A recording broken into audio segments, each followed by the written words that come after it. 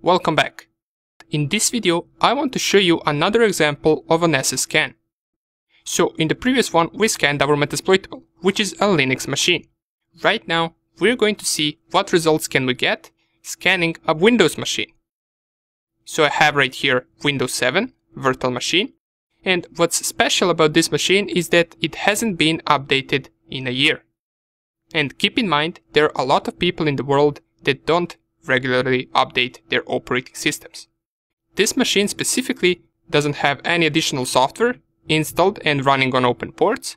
The only open ports it has are these ones, and most of them are open by default once you install Windows 7. Let us see what our Nessus scan will manage to find on an unupdated Windows 7 machine.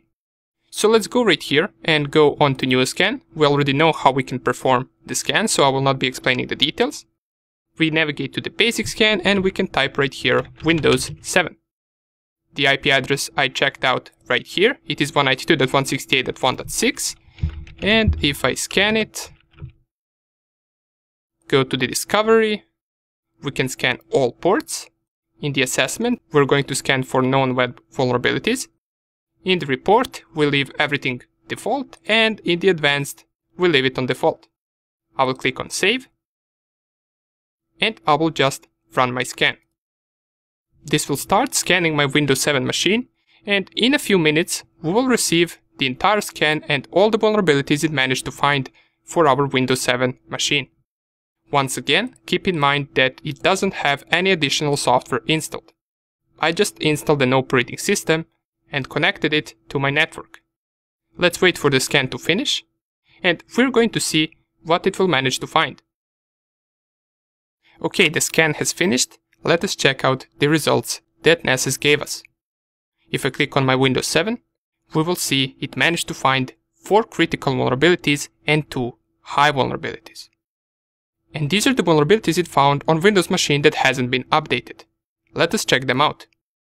If I click on this and click on Microsoft Windows multiple issues, we will see 4 critical vulnerabilities. Unsupported Windows OS. This means that the Windows has not been updated, as it says right here, is either missing a service packet or is no longer supported. This simply means it hasn't been updated in a while. As a result, it is likely to contain security vulnerabilities, and that is true. We get the MS14, which it says right here, vulnerability in channel could allow remote code execution, uncredentialed check.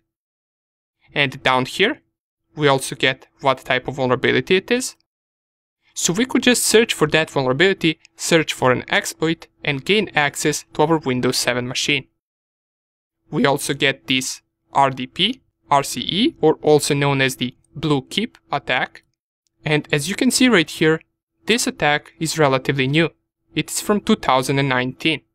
So for example, if there was anyone running Windows 7 that hasn't updated their machine since 2019, they are vulnerable to this attack. This attack exploits Remote Desktop Protocol, which is running over the port 3389.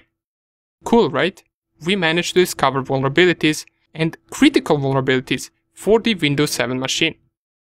This Nessus tool is really amazing. However, there are also some vulnerabilities that it didn't manage to find. And I'm talking about really high vulnerabilities. So it is finally time.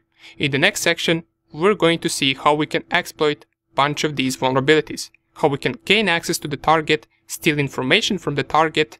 We will see also how we can maintain access on the target, and we will see how we can cover our tracks. See you in the exploitation section.